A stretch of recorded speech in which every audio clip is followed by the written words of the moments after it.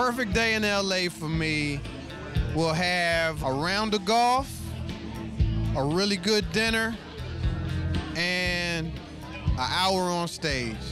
A perfect day in LA involves sleep, good food, and then probably leaving LA that night. Online dating's really weird.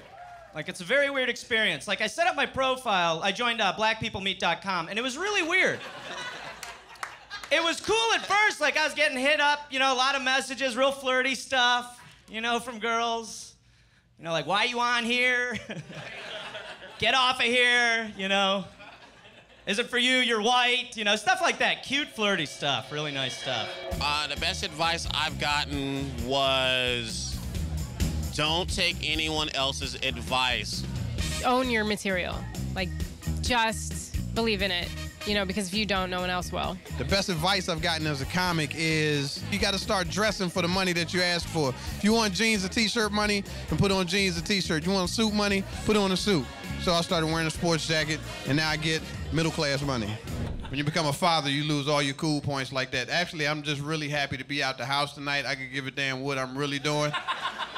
I'm telling you, like, I'm serious. I got kids. Y'all know what I'm talking about. If you got kids, you know how happy it is to get out the house. I love my kids to death, but I meet my babysitter at the edge of the driveway. The highlight of my career thus far would be like performing in Europe for, I did a military tour for Armed Forces Entertainment, and it was just the best time I've ever had. I don't have health insurance, which sucks. I'm sick of getting my friends sick to try to figure out what I have, and they don't like it either. And like, I haven't been to the doctor in years, but you know what? Like, the people at juice bars like know a lot, like a lot. Like, it's like just like a matter of a wheatgrass shot, and you're fine.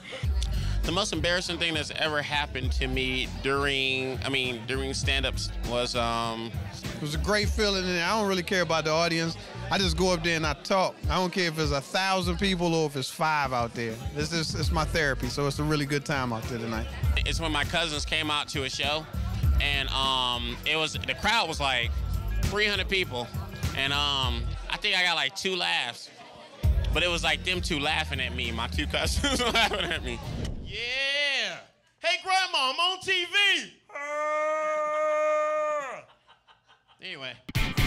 Hey, Shehata fans. Hey, my 3 followers on Twitter, Jamar Neighbors. Hi, I'm Gareth Reynolds. I have a mustache and a weird dad. Watch me on Stand Up on Deliver. Oh.